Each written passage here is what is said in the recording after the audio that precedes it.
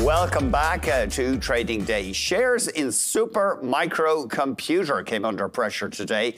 This is a tech infrastructure company specializing in servers that can be used for artificial intelligence. It announced a share offering, plans to sell 2 million shares. Let's get perspective from Lukasz Tomicki, founder and managing partner of LRT Capital Management. We have seen some weakness in this stock, which of course has soared amid AI enthusiasm. Is the stock issue why Supermicro is down today?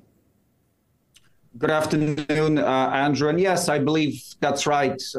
There's a new offering of shares coming from Super Microcomputer. They are taking advantage of the tremendous rally that they've had in their share price this year. But you're seeing that also in other companies and asset classes that have run up spectacularly this year. New supplies of shares or IPOs coming to the market. And that's, I think, what's temporarily pushing down prices today. You mean just there's a lot of companies going public or issuing stock and the appetite is getting sated here?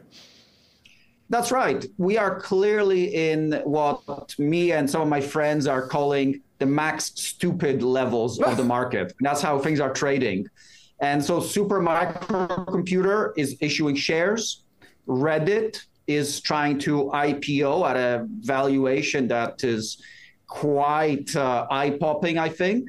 MicroStrategy, Michael Saylor's group, which is viewed as a proxy on the Bitcoin market, that is trading at a premium to NAV, and they've already done 2 convertible debt offerings this month alone, and it's not even the 20th yet.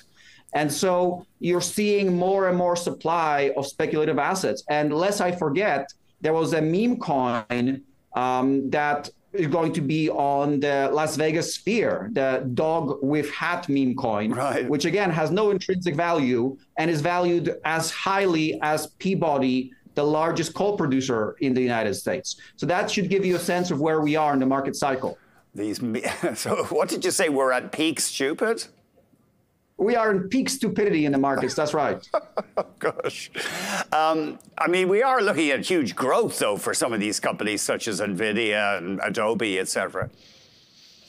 Growth itself is fine, but growth attracts competition. And just because you have a growth doesn't mean you will benefit as a shareholder or an investor.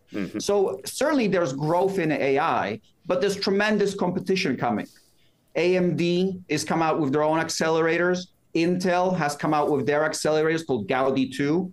And one of the things that's underreported is that the Gaudi 2 accelerator is outperforming NVIDIA in certain applications already. And so we know that there's going to be tremendous growth in AI. I am not, I'm not sour grapes here crying about AI and this being something I missed. We all know AI is going to do well.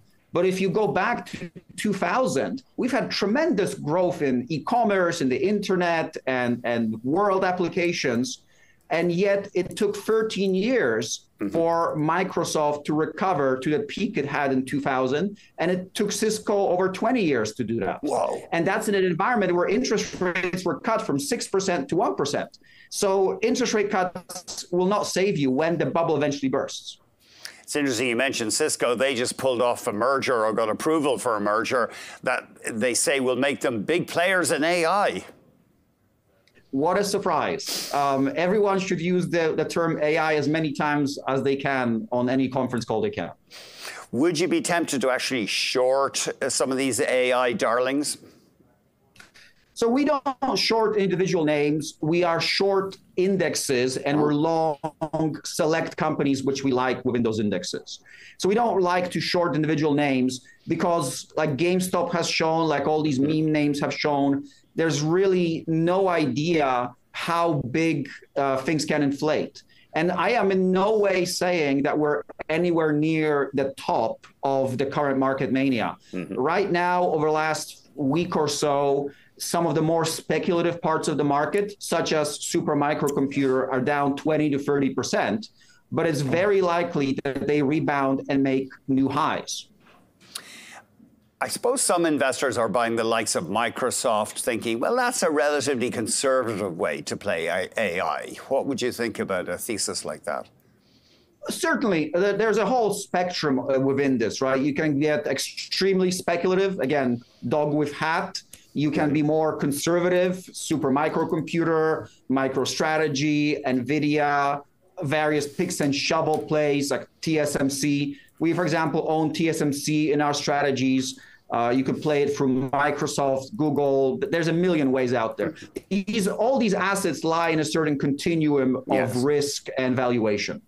I remember reading somewhere, I can't remember where, that historically when markets are in bubbles, everybody knows they're in bubbles and they all cheerfully admit that, but they all hope they'll find a more stupid person to sell the stocks to down the road.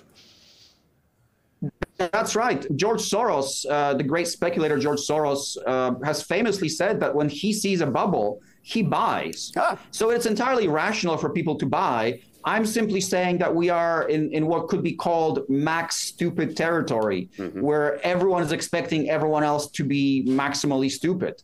And to us, when we think about where we are and trying to figure out when to get off the train, if you want to think about it that way, or when this will end, we believe the real limits to the current mania ending have to do with inflation expectations, long-term interest rates, and oil prices.